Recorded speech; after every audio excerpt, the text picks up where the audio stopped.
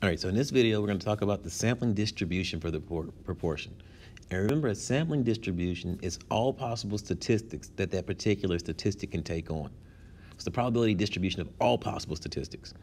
So what we have here is a problem that says Pew Research reported that in 2013, 78% of all teenagers owned a cell phone. If we randomly select 100 teens, what is the probability that less than 3/4 of this sample owns a cell phone? So the first thing I want you to know is we need to identify that we're talking about a proportion here. And we can tell we're talking about a proportion because we see this percentage right here, the 78% of all teenagers. And this 78% of all teenagers means we're talking about a population value. And remember, when we talk about a population value, that is the true value. So the first thing I want to do is I want to identify what the proportion is. And so my P here is that the P is equal to the true proportion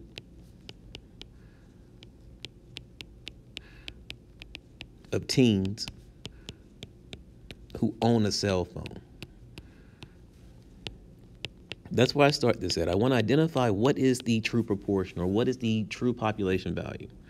And I know that that P value itself, that P is equal to 78% or 0.78. Now, while I'm here, I'm going to actually find the percentage that doesn't own a cell phone, which is what we call 1 minus P, also equal to Q, and that value is 0.22. So that's the first step, identifying that P. The other thing I want to identify is what is the standard deviation or the standard error of that P. So we can find the standard error. Standard error of P is equal to the square root of P, 0.78, times Q, 0.22, divided by my sample size. And here my sample size was told me in the sample was 100 teens. So my sample is 100. N is equal to 100 here. And if I calculate that, I get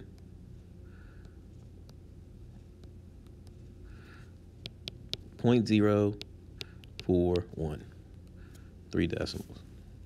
So I found these particular parameters for this particular distribution, all right?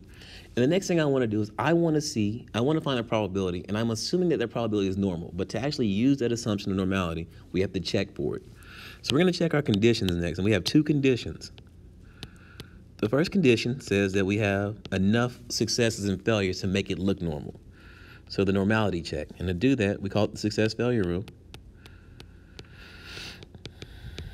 And remember, to show success-failure, N times P has to be greater than or equal to 10, and N times Q has to be greater than or equal to 10. So we're going to state that. My N again is 100. My P is 0.78. So that's equal to 78. And then my Q, 100, times my Q, which is 0.22, that's equal to 22.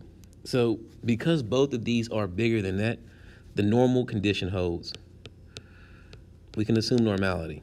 We'll assume normality here for this. The other thing I want to check is that they're independent.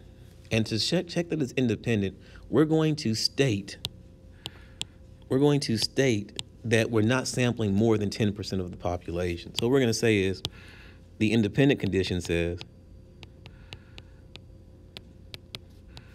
surely, we always start off by saying surely 100 teens, the sample size that we've taken, 100 teens is less than 10%. It's the 10% rule. So we call this is less than 10% of all teens who own a cell phone.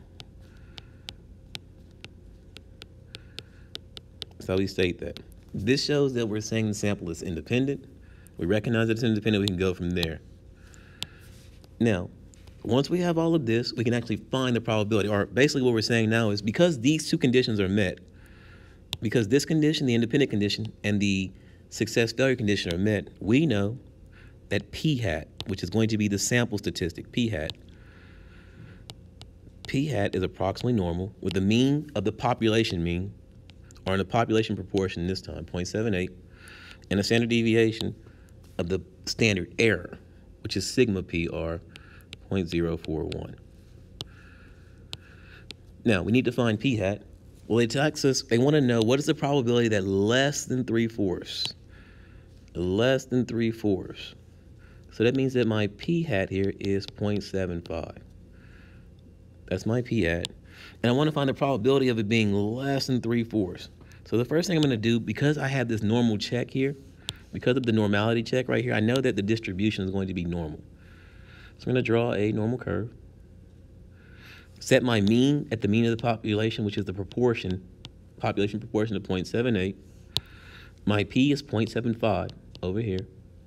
And I want to be less than. I want to find the probability that p hat is less than 0.75. So I'm going to shade that to the left, like this. And now, because I know that this is a normal curve that I'm looking at, because it's normal, right? Because that is normal,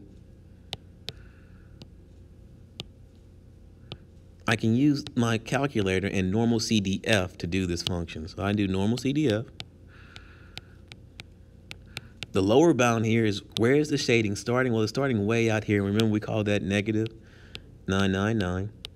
The upper bound is, where is the shading stopping? Well, it's stopping at 0.75. The mean for the distribution is right here, which is 0.78. Or you can look at the curve. It's also on the curve. And the standard deviation is right here at 0.041, which is that new standard error that we calculated. If I type that in my calculator, I get